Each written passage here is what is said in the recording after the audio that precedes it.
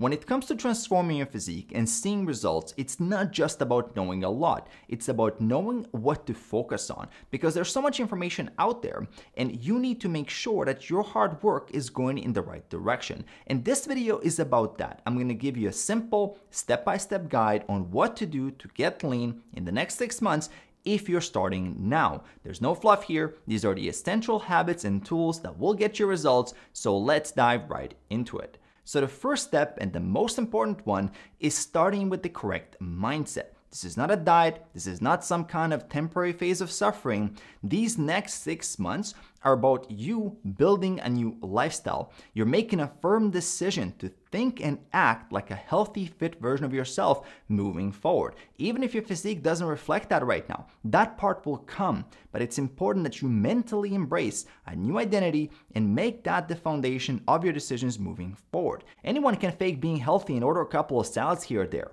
but the key to lasting results is creating a new normal. It's about setting a new higher standard for yourself, because if you don't raise your standards, you'll eventually revert back to the old you. Being fit is not just a physical change. It's not just about what you do. It's about who you are. A successful fitness journey starts with that change of mentality. That is your source of grit. That is the reason you don't give up when things get hard. I see too many people skip this step just to find themselves where they started 6 to 7 weeks later. Now, the second big step to transform your physique in the next 6 months is fixing your nutrition. Nutrition is the primary driver of fat loss, and aside from hitting the like button on my videos, this is the main thing most people need to focus on in order to start seeing results. And when I say fixing nutrition, what do I mean? Well, here's a couple of simple diet adjustments you can make to get on the right track. The first one is to make the foundation of each meal protein and fiber. I personally aim for at least 40 grams of protein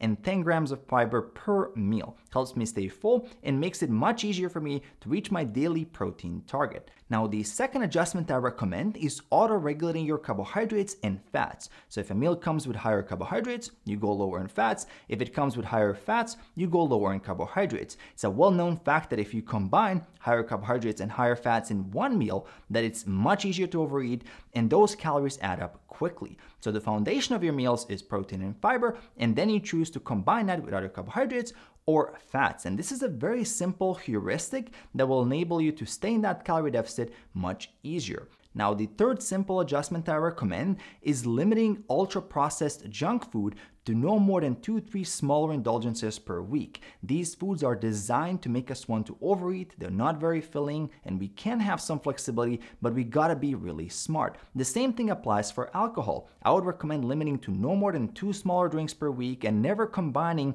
junk food with alcohol, because that can be a disaster. Most of my coaching clients actually choose to eliminate alcohol entirely because that does make the process a lot easier. Now, the fourth adjustment I highly recommend is getting rid of snacking. It saddens me to see how many calories are wasted on mindless snacks. For most people, if they just did this one thing, they would already be losing a pound or half a kilo of body fat per week. So my advice is stick to your 3 to 4 meals per day and get rid of the snacks. And the fifth thing, which ties it all together, is getting feedback on your diet. And the easiest way to do that right now is tracking your food intake using an app. This will quickly reveal, even if you do it for 2 to 3 weeks, where do you need to get more protein, where you're overeating, where you're not getting enough fiber, and that data will then allow you to fine-tune your diet over time. If you follow these simple recommendations that I just laid out, your nutrition will be very solid. Now that we got nutrition out of the way, we need to talk about your training, because the reality is if you're trying to lose body fat without resistance training,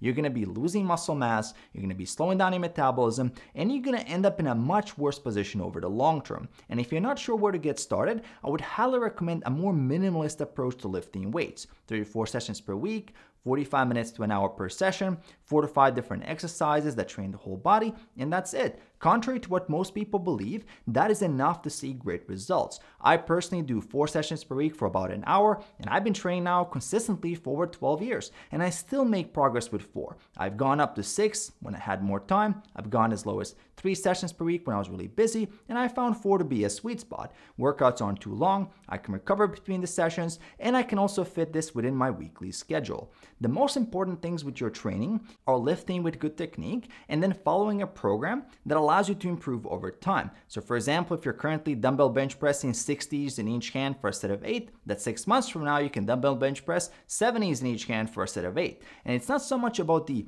absolute numbers as it is about that gradual improvement over time. And this is the exact opposite of what most people do in the gym. They just show up, they don't follow any real program, they're just going through the motions, and then they're wondering why they're not making any real progress. Follow a program, track your workouts, go into each session with a clear intent to either improve your technique, reps, or add more weight, and always be on a lookout for opportunities to get better and better. And that's how you're gonna see great results. Now, what if I told you that there's one thing that you can do right now that's gonna help you lose more body fat, look better, feel better, live longer, be more creative and productive, and have more energy? It doesn't require any extra equipment. You can do it pretty much anywhere, that you already know how to do it, and you can feel the positive effects almost immediately. What am I talking about? I'm talking about walking, and incorporating walking is step 4 in your 6 months transformation plan. I'm a really big fan of doing 7,000 to 10,000 steps per day. I've noticed a huge difference when it comes to fat loss, my own personal experience, as well as with hundreds of clients. It really does make staying in a calorie deficit much easier. And one of my favorite ways to add more steps is going for a walk as soon as I wake up. Before I even know what's going on, I've done 3,000 steps, and that goes a very long way toward a daily total. Plus, I'm taking that opportunity to listen to an audiobook, a podcast, calling a loved one, and I'm starting the day on a positive note. Plus, I'm noticing that I'm much more focused for the rest of the day. So if you're serious about your fitness goals, health, longevity, productivity, implementing a daily walking habit is an absolute no-brainer. It's one of the easiest ways you can improve your results. Now, let me ask you a question. How do you know whether you hit a true plateau or whether you're just retaining water? How do you know when you're losing body fat or when you're losing muscle mass? How do you know if you're losing too fast or too slow? These are all very important questions that you need to know how to answer. And that brings me to step number 5 of your 6-month transformation plan, and that is setting up your fat loss tracking system. Because there's a couple of metrics that I highly recommend you track so you can make high quality decisions and you can know what's really going on your fitness journey. The first metric we're gonna use are your weekly weight averages. I recommend that you weigh yourself 3 times per week or more, and then you average that data over the course of 2 to 3 weeks. I also recommend always looking at the averages so you don't get too emotional about any single weigh. The second metric we're going to use are your weekly waist sizes. Pick one day of the week, make sure the measurement is standardized, the same time, for example in the morning, snug fit, flexed abs, and you write down that measurement. Now those 2 metrics combined with your training performance allow us to see some really interesting things. Here's a couple of examples. If your weight is going down and your waist is going down and your strength levels are going up, you're likely losing body fat and building muscle at the same time. Great work. If your weight is going down and your waist is going down and your strength levels are about the same, means that you're probably losing body fat while maintaining your muscle mass. Now, if your weight is stable, your waist is going down and your strength levels are going up, it's very likely that you're experiencing some water retention, still losing body fat, building some muscle. Maybe your deficit is not very large, and that could be a body recomposition going on.